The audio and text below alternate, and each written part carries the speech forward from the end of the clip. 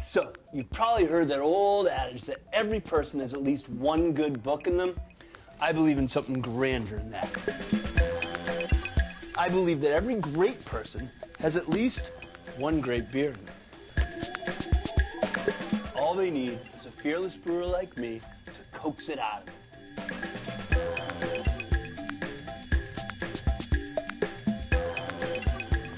Welcome to That's Odd. Let's drink it.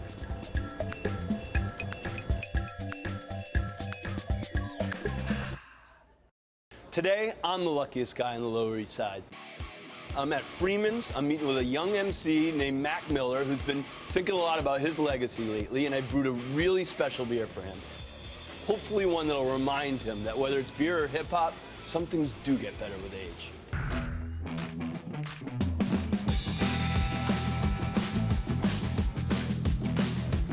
So Matt, thank you for making time. I know you've been on tour. Thanks for coming out here to Freeman's today. Of course. I've been listening to your music a lot. Some common themes seem to be coming up for me. You love your whiskey. I am a whiskey drinker. Yeah, respect. Whiskey for me is like, it always takes the same journey. It starts intelligent and then it ends in like sitting by yourself depression. The depression part is great though. You're just like you're just like sitting in a corner with like a glass and a cigarette. Like, I hate everybody here. So I'm hoping that what we've made for you today is gonna just stay in the happy moments of the experience. Me too, man. You know. So I brewed you something really, really special. You want to try this? Hell yeah, dude. All right.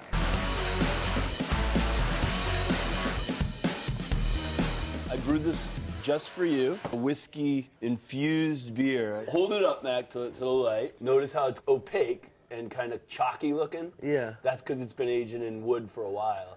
So the fibers of the wood and the yeast, it's not filtered, it's raw. So how is it not bubbly? The farting of CO2 is what creates the bubbles in alcohol. Okay. With this one, it's such a big, viscous, syrupy beer that the CO2 just doesn't really stay in solution, and it's not supposed to be a big foamy beer. This is it's really unique.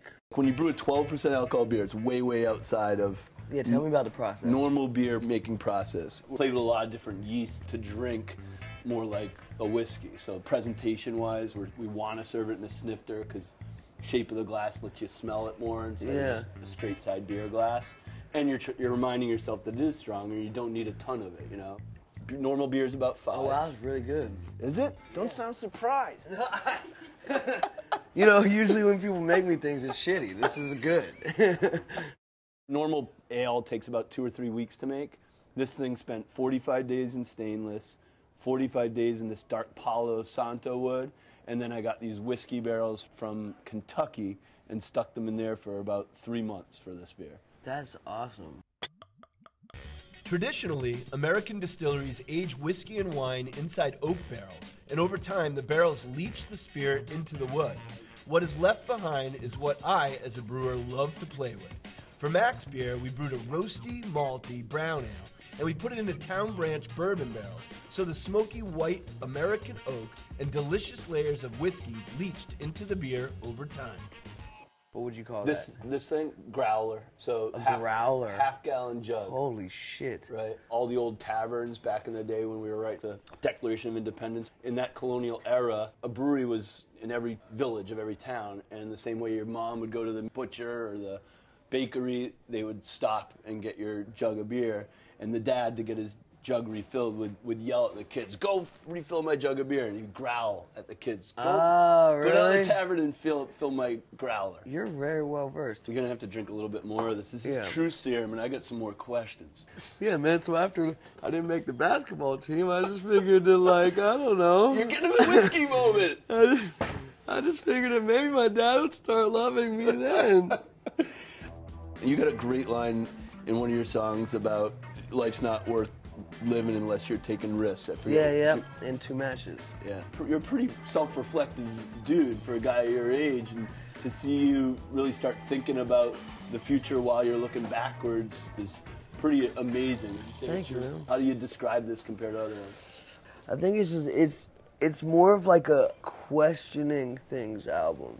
I think the last album, there were all these, it was like this kid with all these questions. And then this person on this album seems to be a bit more sure of himself. Yeah. Do you remember like the first hip hop song you heard on the radio and you were like, holy shit? Let me think.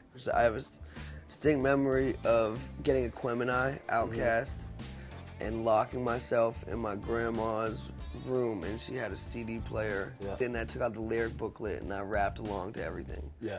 I feel like that is the reason I am what I am today, because those are some fucking, it's not easy to write, you know. He's fast as fuck. Yeah, man, those two guys are fucking, Yeah. hey. Yeah. How did you get started making beer? Well, I was a home brewer living in New York City, waiting tables, and started drinking beers like Chimay Red. And I was like, damn, I love beer. This is what I want to do in my life. When you were like, I'm gonna make beer for a living, were people like, get a real job? Yeah, my mom and dad, they're like, how's your education going? I'm like, good, except I think I want to be a brewer. You know, when I was younger, I was like Mr. Never Finish a Beer. Living in New York, like I feel a little more mature with my drinking. Yeah, because it's not really all volume, it's quality. right, exactly. Choices It's over not all quantity. about getting hammered. Maybe I just want a beer because I like it. And this beer right here that I'm drinking is fucking delicious. Right? It's really good. You have to name this beer, by the way, by the end of the day. Perhaps the federal government will allow us to call it fucking delicious. Perhaps they that'd be will. tight. Yeah. You really like No, it? I love the beer actually. And to be honest, like I was preparing myself like just in case. To be like, I've got really bad diarrhea, I'm out of here. No, guys. not even like that. But you know, it's like I'm happy that when the immediate reaction was like, fuck That yeah. you actually, you didn't have to fake liking it. No, but I just didn't have to like think like, well, I don't know, is this the beer I want to give to the world? You know, it's like, but I was just like, fuck yeah, I'm in. This is perfect. I like hearing that. Yeah, dude, it's delicious. Now that I know Mac digs the 90-day aged beer I made for him, I've got the granddaddy of all aged beers to sample with. A vintage 1986 Thomas Hardy. This single bottle of beer is valued at about $150 a bottle. So this is like exhibit A of a beer that's started its journey, right? And this is exhibit B of like a beer that's had a good time on a multi-decade journey. This beer, when it goes in the bottle, is not this dark, but over time, It gets this dark? yeah. I feel like you got more than me. Can I have a little bit of yours? Yeah, go ahead, man. Is that cool? Is that weird? Yeah, dude. Okay. Damn, Okay, that's stingy with the beer. Jesus Christ. This shit is unfair. Oh, wow. Different, huh? I would have this with a creme brulee. Dessert. In fact, you actually, will. grab this. We put out some of this. Try this. Oh. These are gonna go well. Segue. Segue into eating and drinking. So what is this? This is a peppery, chili infused chocolate, and so the dark grain in the beer we brewed for you and this is actually going to be great, like foil for sweet. That roastiness should go well with it. It's artsy. Like if I had friends to impress, I would pour this. it's like, out. do I like this or is it just No, intense? no, it's good, but Yeah. it's intense. All right, so I'm definitely keeping my day job as a brewer, but I got to tell you something. You want to be a porn star? No, well, maybe, but I also moonlight a little bit. I have the best beer geek hip hop band of my generation, and I want you to see this and just boom, visceral, fast reactions. You tell me if I will be honest. What When about people you? play me their music, Yeah. I'm always honest. So this is a song called "Pinching Pennies." When you're starting out as a brewer and you can't afford new brewing equipment, you got to keep pinching pennies. Off top, I'm gonna say that I respect you telling your story. Thank you, my friend.